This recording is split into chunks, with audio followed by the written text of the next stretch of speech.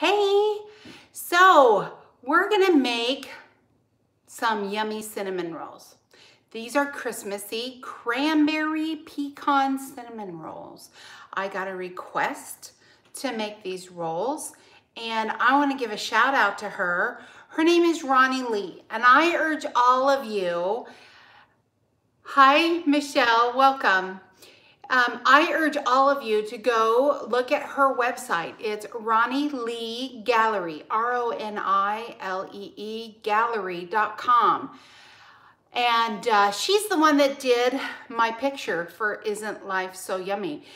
Isn't Life Yummy? And if you go on her gallery, you'll see my picture there. She's an amazing artist and she's located in California. And I know when the price is right, she travels. She's worth the money. So go check out Ronnie Lee Gallery. So Ronnie loves cranberries. She loves cinnamon rolls. She loves Christmas. So for her request, I am gonna make these cinnamon rolls. Okay. So if you look on my YouTube channel, Isn't Life Yummy, you will see the recipe for cranberry sauce, okay? And then after I'm done with this recipe, I'm gonna do a quick video on cinnamon pecans. So we've all had cinnamon nuts that are, usually you find them at the fairs. I know I saw them at the stadium a lot of times when I would go to college football games, and they're really yummy. They're turning the nuts over in this cinnamon sugar base. Well, I don't eat sugar, and hopefully neither do you. And so I've learned how to make the cinnamon nut using powdered monk fruit, and it's absolutely divine. It's super easy, and so when I'm done with this video, I will make a video on this cinnamon nut, so you can use any nut you want to and make these beautiful cinnamon nuts.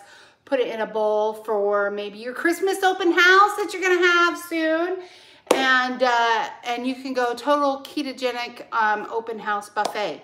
So let's get started on these cinnamon rolls, because while they're baking, guess what? You get a bonus mentoring session. We're gonna chat about things, all things Christmas, okay? So I'm gonna bring you down. And hopefully, I couldn't remember how to work my camera thingy. So, okay, I think you can see my counter. Okay, so we're gonna start off with measuring our mozzarella. So the recipe calls for 12 ounces of pre-shredded mozzarella. And I get my mozzarella at Costco. Now for this recipe, I'm using the already shredded. I've skinned enough knuckles in my life that I really don't care to buy blocks of cheese that I have to shred. But if I have a man in the house, I can usually get somebody to shred my cheese for me. Okay, so 12 ounces is a cup and a half. And I've got a cup and a quarter, so we're gonna do 2 of the quarter cup. There. Okay, so we are going to microwave this mozzarella here and get it nice and melted, okay? So I'm gonna stick that in the microwave. We're gonna stick it in for a minute and a half and then stir it and see if we need to do any more. Okay, so now onto the dry ingredients. Well, let me tell you what I got in here. I've got my 2 large eggs and I've got my teaspoon of vanilla, and this is my liquid ingredients besides the coconut. And to my dry ingredients, I need a half a cup of coconut flour. In goes that. And to that, I need 2 teaspoons of baking powder. And I'm using the large batter bowl from Pampered Chef and the teaspoon measurement from Pampered Chef as well. Not that I sell it, I just love it, so I use it. And then we're gonna use xanthan gum, okay? This is gonna give us our chewiness. And we're gonna use 3/4 of a teaspoon of xanthan gum to this. If you don't have xanthan gum, I have heard that you can use tapioca, but I got xanthan gum, so we're gonna use it. Then to this, we're gonna do, in the dry, we're gonna use 3 tablespoons of powdered monk fruit. Okay, so how did I buy powdered monk fruit? I didn't. I bought the monk fruit granulated and stuck it in my Blendtec till I got powdered sweetener. That's how I did it. Okay, so that is our powdered ingredients, okay? We're just gonna stir those up. Okay, now let's get that mozzarella out of there. And it looks good and melted. That's what it looks like. We're gonna stir it up a little bit. I'm gonna stick it in for, I don't know, it looks pretty good. Okay, so to this, we're gonna add our dry ingredients and our wet ingredients. But I'm gonna give this a quick stir so we don't cook our eggs, right? Okay, and we go. We're gonna stir up this dough. So this is a version of fathead dough. If you omit the sweetener and the vanilla, you can make some yummy bagels as well, okay? Now, keep going. This is hard work, but keep going at it, okay? The cold eggs are stiffening up our cheese. Keep going, keep stirring until you get all that coconut flour incorporated into that cheese, okay?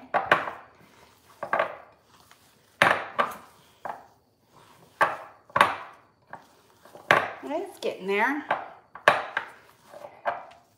Look at that. Ooh, it's just flying everywhere. Okay. Move this over. Now, I've got some parchment paper here, and I'm going to take some coconut oil, and I'm going to warm it up in my hand, and then I'm going to rub it on the parchment paper so that our dough does not stick, okay? And I'm going to knead this for a little bit. Get that really good and incorporated. Good. I think you can see that clearly on the screen. And that coconut oil works really well. It's not sticking at all. It's sticking to my hands more than anything. Okay, that is good and incorporated. It smells good too. Okay, so we're gonna start patting it out. I'm gonna get some more coconut oil on my hands, put it on the top, because I've got another parchment paper under here. And we're gonna spread the coconut oil, okay? And now, if you have a rolling pin, you're gonna roll this out.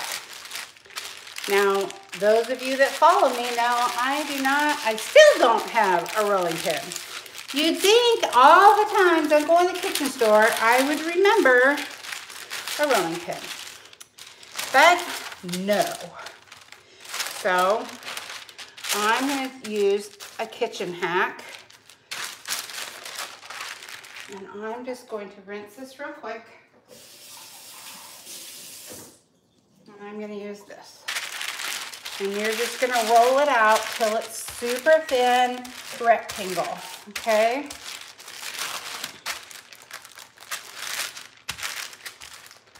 Yes, I know some of you are taking pity on me. We should send her a rolling pin. Well, that would be greatly appreciated. Because for some reason, my brain does not want to purchase a rolling pin. Okay, keep going. Get that really nice and thin, rolled out into a rectangle. I think you can see that under there. I'm getting there. Woo, slippery. It's kind of fun. I should have music playing in the background, but then maybe YouTube wouldn't show my video. So you put on some Christmas music while you're watching me. Then that way my video gets shown. There are always ways around it, right, girls? Okay, so I am just folding and continually straightening up my rectangle. And it's that simple to do. Just fold it till you get a straight edge and you get the thickness that you want. Oh, this is happening. This is doing good. I've got my oven preheated to 350. And these are going to bake at 350 for about 30 minutes. Super, super simple. And I love this dough because you can make anything with this dough. Pull apart, cinnamon pull apart bread and yada, yada, yada. I mean, the list just goes on and on of what you can make. I'm kind of patching this up just a little bit. That xanthan gum is, you can see it really goes a long way in this dough. It's nice and springy. Okay, look. Wow, look at that. Isn't that great? Without a rolling pin. Okay, I'm gonna wash my hands.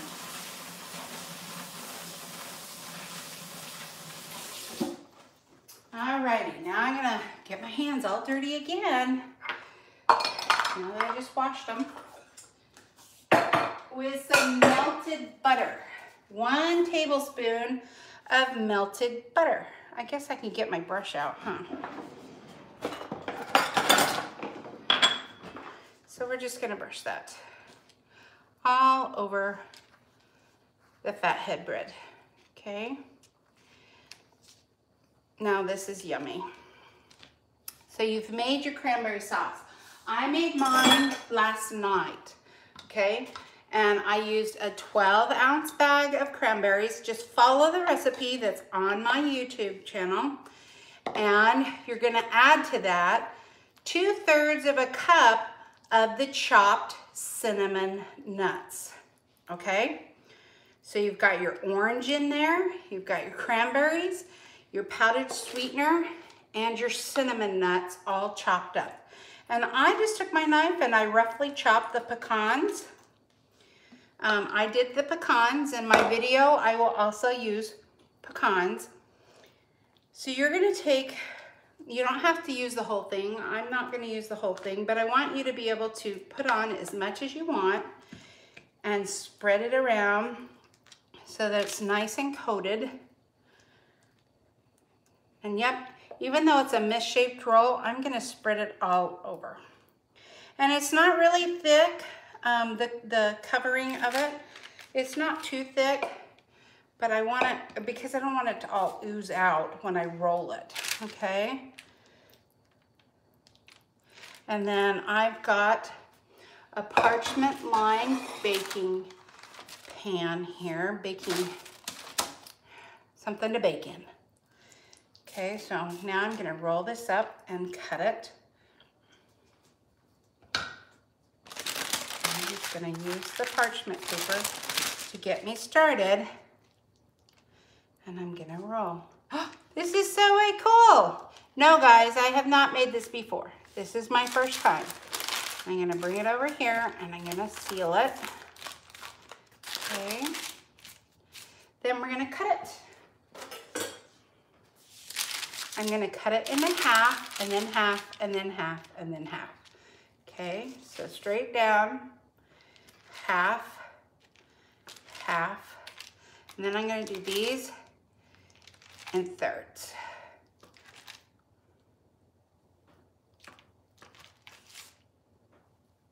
Because that looks about right, doesn't it? Okay, 2, 4, 6, 8, 10, 12. Wow, that is awesome. Okay, then just start putting them. Let's bring it over here. Putting them in my parchment lined baker. Oh, they look so yummy. They look so yummy. And I gotta kind of make them round again, you know. Then we're gonna make the cream cheese frosting to go on top of these. Okay.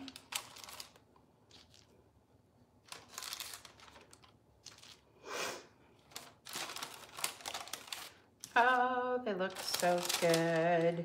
You guys, these look really good. I'm so glad Ronnie Lee found this recipe and asked me to make them. Okay, so that one's a little dinky.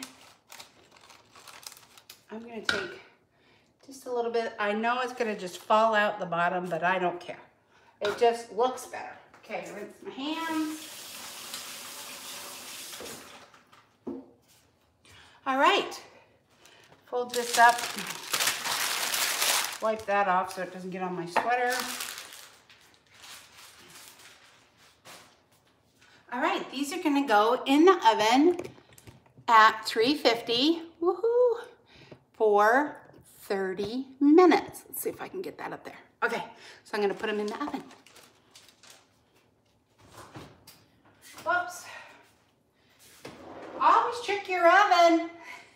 You never know who put something in there, then you didn't. So always check your oven. I got a cast iron skillet in there. All right, there we go. That can chill. All right, in they go. And that's going on for 30 minutes. Hold on one second.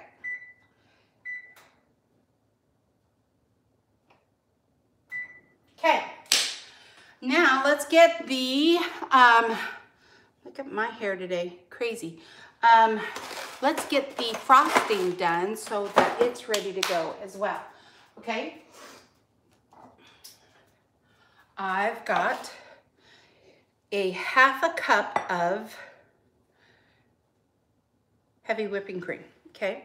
And it calls for 4 ounces of, you know, half a block of cream cheese, but I'm doubling this recipe because I've got a lot of things to make that are gonna need this frosting.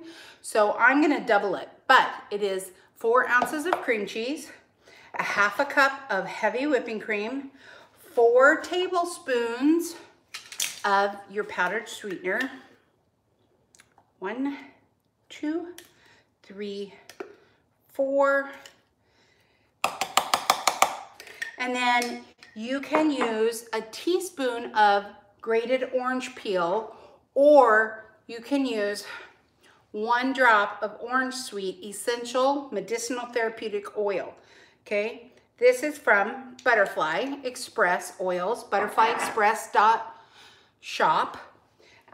Super inexpensive and super wonderful essential oil, okay? So let me bring you down here a little bit so you can see what we're doing. Oh, let me straighten that out. Okay, I'm going to whip my cream first.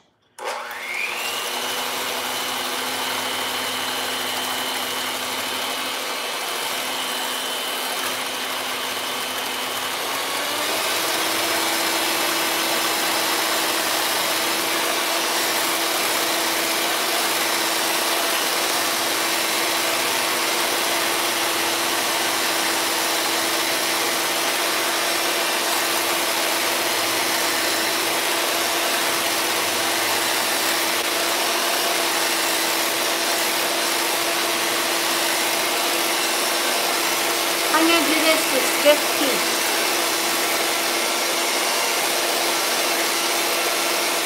Okay, that's pretty much stiff peak, okay? My whipped cream. And now I'm going to, this is my oil, sugar, oil, sweetener, and cream cheese.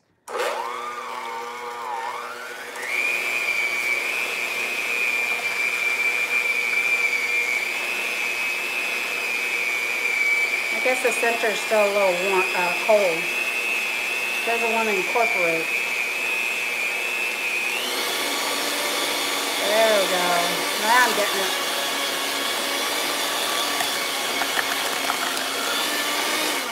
Okay, check that for sweetness. That's perfect. It's got a nice slight orange. to it. I like that. I'm gonna add just a teeny bit more orange, I think. This is the big bottle, the 4-ounce bottle, and so it does not have a dropper on it. So you have to be really careful when using it.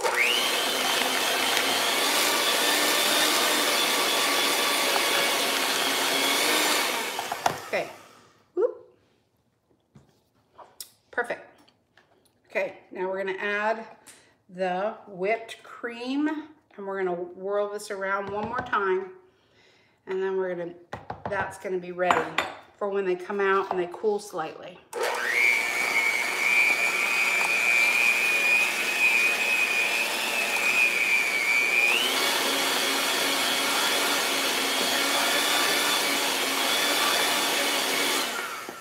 Okay, now, depending on how you like your icing, because usually we ice, let me bring you up here. Usually we ice cinnamon rolls, right? We don't frost them. Let me try it. Perfect. So if you like icing, then put a couple drops of water until it's in the consistency that you like your icing. Otherwise, you can frost it with a frosting knife, or you can thin it out, stick it in a bag, and pipe it over your sweet rolls. Okay, so a couple things that I want to talk about, that I want to discuss, is I saw this picture. Let me pull it up. I really liked this picture about Christmas. Okay, Christmas rules. Don't go into debt trying to show people how much you love them. Okay, let's talk about that right there. Okay, I really had this problem. I really wanted to go into debt when my kids were little, and I also wanted everyone to know how much I loved them. And I grew up in a home where things meant love. And so this is a big problem in the world. If you grow up in a home where things are love, then you expect things in order to feel love. And I really want you to think about that. So if you're watching this and you're taking notes, I want you to take a note. Why do I need to spend money to show people I love them? What's a better way to show people I love them other than buying gifts? Okay. I have really worked hard on that, because when I was first married about 28 years ago, over 28 years ago, I got married in our first Christmas. We were thinking about things that we wanted to get each other, and my husband was like, well, I don't have the money for that, and I don't have the money for that, and I don't have the money for that. And I was getting really upset inside, and my chest was getting tight, and I was like going, man, you really don't love me. And he looked at me and was like, what are you talking about? I don't love you. And I go, I can't believe you're not willing to buy me these things. You don't love me. And I went on this tirade for an hour, probably. Okay, that's probably exaggerating. It was probably more like an hour and a half. I just went on, and I had him, that poor man, in tears. And I had him questioning if he really did love me. But this was coming from a place of things were love, and you showed love and you gave love by things. And oh, God bless this man that married me, because it took a long time for him to teach me that things are not love. Things are things. And like they say, you never saw a U-Haul following behind a hearse, right? Things are just things. But real love comes from the heart. It comes from our mouth. It comes from our actions. And it comes from our intention. And if our intention is pure, meaning, I'm going to show you love because I love you, with no expectation. So let's talk about expectations. The quickest way to get your feelings hurt is expectation, right? So when we have expectations, that is in here, and that is in here only. It is not out here, is it? No, it is nowhere to be found out here. It is only in here, in our head, in our thinking, and our expectations. So let me tell you something. We're driving to Orlando a couple weeks ago, and I just happened to see the mile per hour sign over there. And it said 50. And my eyes, of course, went right down there. And I looked at the speedometer on my car, who I was the passenger in, and it said 75. And I just had this anxiety attack inside of me. And I'm like, man, if he were just like some other man that just would take care of me and reassure me that things are okay and that he's going to protect me, I just calm down. I'd feel so much better. And I just kept having an anxiety attack. And then by the time we got to our destination, which was not a place to arrive at, upset or stressed out, which I was. And my husband looked at me and goes, "Are you upset with me?" And I said, "No, I'm just really stressed out. That was a very stressful ride." Well, it took me a couple weeks and a couple more drives to that city because he took note. And I said, "I really wish you would make me feel like I was safe." And so we were coming home from Disney Tuesday night this week. And I said, "I owe you an apology. I put an expectation on you, and that's not fair. And expectations are the fastest way to misery, not happiness." I said, "Not once in almost 30 years that we've been together have you ever put me in harm's way. We have never had an accident. We have never hit anything. And you have always kept me safe while we were driving." And I said, "I'm really sorry that I expect you to keep me safe instead of me taking responsibility and saying, I am responsible for my safety and I am responsible for my happiness. And if I'm not trusting the Lord, because every time we get in the car, I go, Heavenly Father, please keep us safe, guard our car with angels, and guide us safely where we need to go. Make sure the tires work, make sure the engine works, and keep everyone away from my car." Okay, so me having expectations that it's Stephen's job to keep me safe is so irresponsible and lack of trust on my part in the prayer I just said when we got in the car. And yes, I am stubborn.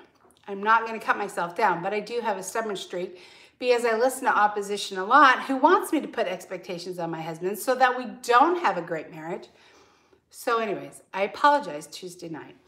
And okay, but just so you understand and give myself a break, my husband turns into a NASCAR driver, well, a Formula One driver, because he treats the I-4 corridor from Tampa to Daytona Beach as a road course. And it is, because there's so much construction and there's so many people that have never been on this freeway before. It is known as the worst freeway in America because most of the people on there have never been on there before.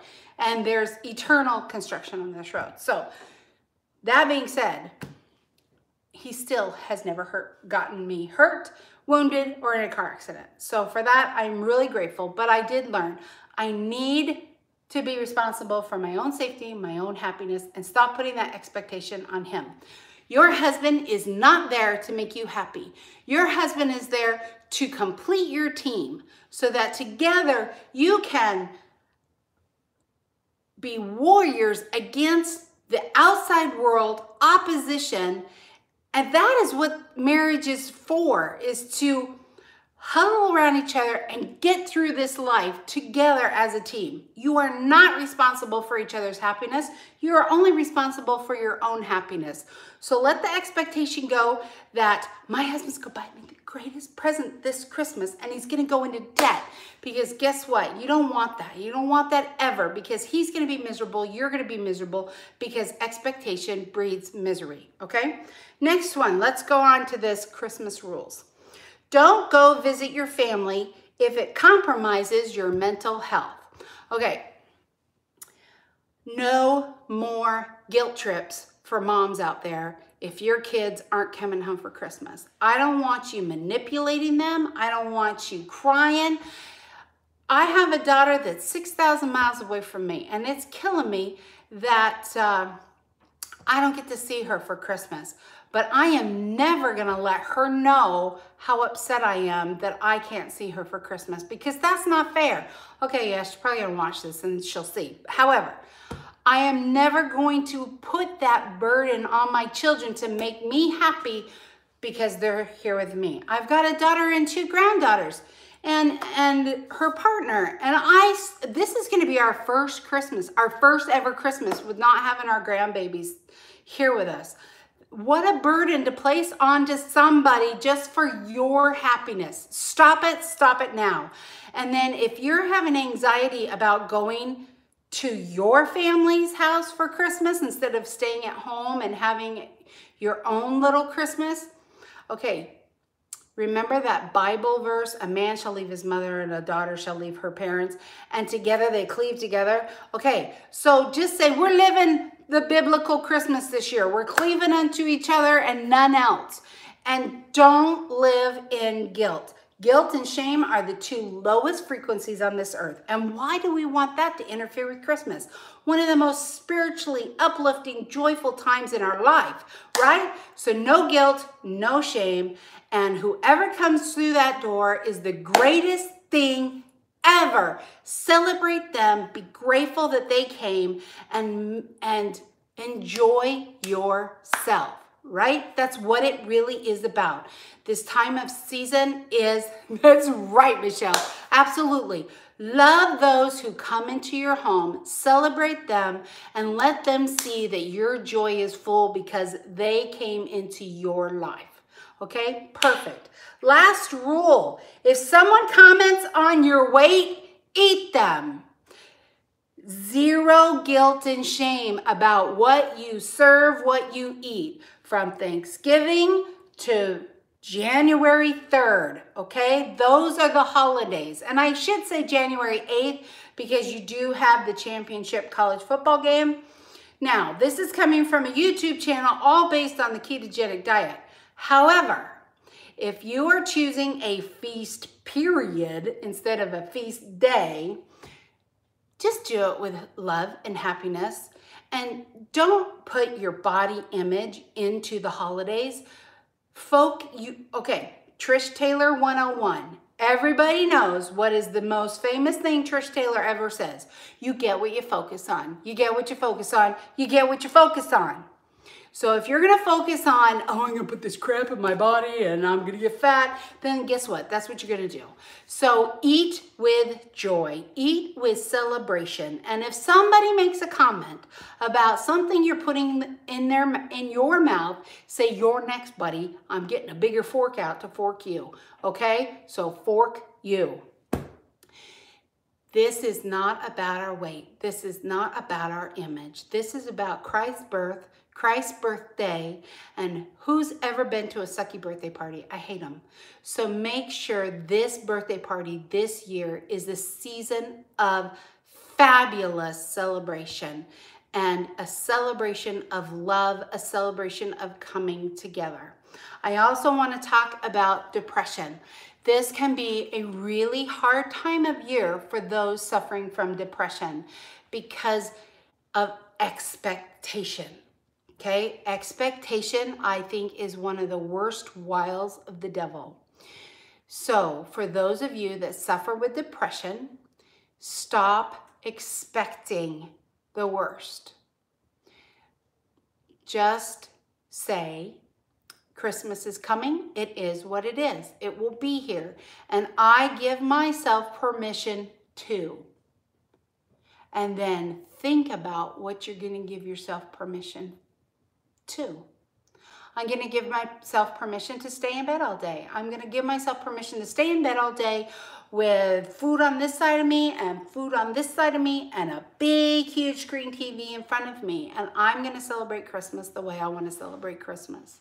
This Christmas, I give myself permission to go for a drive. I give myself permission to stay home by myself. This Christmas, I give myself permission to go and be with people who I feel safe around. This Christmas, I give myself permission to let someone know how I'm feeling, how I'm in despair, how I am fearing. And this Christmas, I'm going to celebrate me taking a step forward to come out of depression. It is so important that we keep moving forward, even if it's a millimeter at a time. Living one day at a time is so important with those who suffer from depression. One last thing on expectation. I want to talk about our partners in crime. I want you to give your partner this year for Christmas unconditional love. I do not want you to judge them where you're at. I do not want you to judge them from where you're at. I do not want you to love them from where you're at. I want you to love them for where they are at. That is one of the best Christmas presents you could give your partner, your spouse, your roommate, the best Christmas ever, by loving them from where they are, not where you expect them to be. That word expectation again. I want you to know that Christmas is so full of anxiety. It's so full of expectation. It's so full of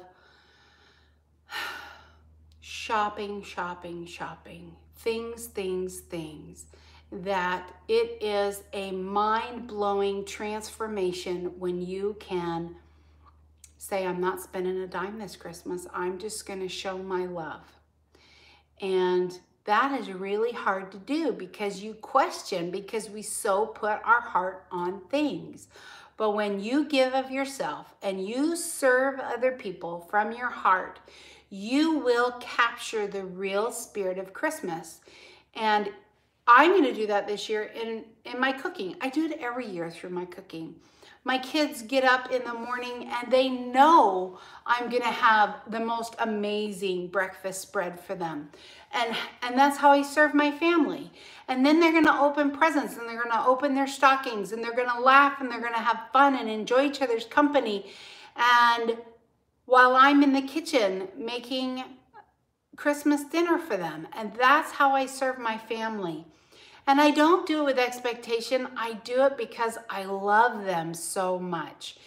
And I really look forward to being able to do that.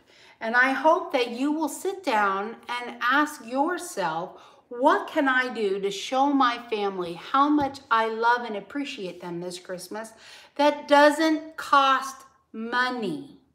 Yeah, groceries cost money, but you know, we got to eat anyway. So take that out of the equation.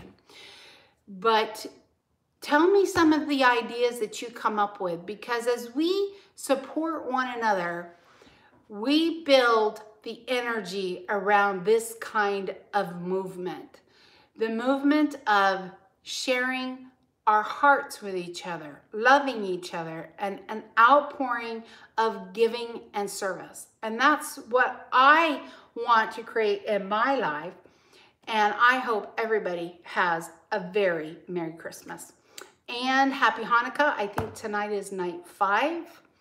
And let's see how much time is left on the oven. Oh, wow. I really did talk a long time. We got 8 minutes left. Hold on a second. Let me check it. Oh, they are looking so good. They're almost done. So what else do we need to talk about?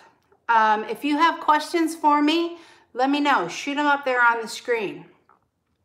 What are we doing for Christmas this year? Hopefully it's going to be warm enough that we can go to the beach.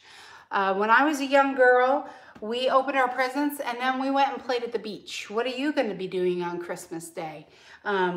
Try something new maybe? Of course, we always go to the movies. That's a big deal in our house. Our kids love the movies. And so Christmas Day, we will probably go see Mary Poppins. or the Nutcracker. I still haven't seen the Nutcracker. If you've seen the Nutcracker, let me know how it is. And let's see, what else will we be doing? Probably not much. I stopped watching football because of the political. I'm not a political person anymore. I gave up politics for happiness, and I've never looked back. So I don't watch the NFL anymore because it went political. So probably not much TV. We don't really, well, we own TVs, but we don't have TV in our house, right? We don't have cable. So probably movies and the beach and enjoying each other's company and eating some cranberry cinnamon rolls. Talking to my mom, talking to my mother-in-law. Hopefully she's home from the rehab hospital. She's in the rehab hospital right now. She broke her back. And they said she's gaining strength and she's doing well. And so thank heaven for that. What else? Do we, anybody have anxiety during the holidays, get stressed out? You know what? Go get a massage. Ask somebody to get you a massage for Christmas. That's a nice service gift. And a lot of massage places have gift certificates, and they even have specials for Christmas to get you to come in and give gift certificates. Give somebody a massage. And that's a good way to be chilled during the holiday. Take a bubble bath. Go get some bath bombs. Oh, I saw the coolest stuff at the Grand Floridian. They have soap, loaves of soap, and it's got little hidden Mickeys all through the soap, and you just slice the soap. Now that would be cool to come up with a recipe to create something like that. But go buy yourself some really nice bath stuff, and maybe take some baths during the Christmas season to keep you calm, keep you relaxed, and chill. Let's bring the best energy we can to the holiday season. Okay, let's check these muffins, these rolls.